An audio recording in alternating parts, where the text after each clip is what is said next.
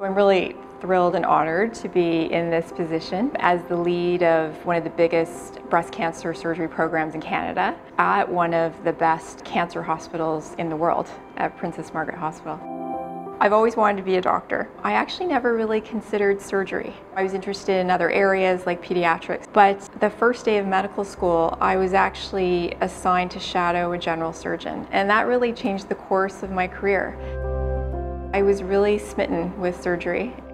I love the instant outcome aspect of surgery. I love the technical aspects of it.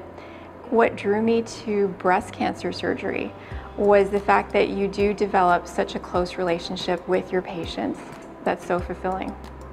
I have a great vision for what our breast group's going to do over the next 5 years. We work really closely in an interdisciplinary fashion.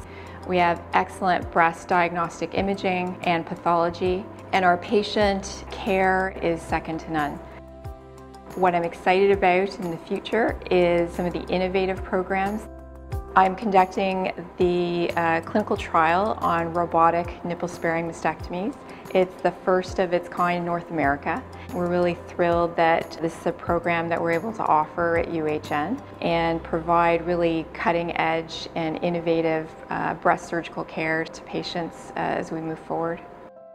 What we know about breast cancer is that it is a very diverse disease and there is no one-size-fits-all treatment. What we do specifically in breast cancer care today is really take a personalized approach to all therapy. And so what we want to do is really tailor treatments in all the aspects of breast cancer care, so from the surgery to the medical therapy to the radiation therapy, for each particular patient. What allows us to do that is the outstanding research that's happened in breast cancer, and it's really pushed forward our ability to offer that personalized cancer care treatment for breast cancer.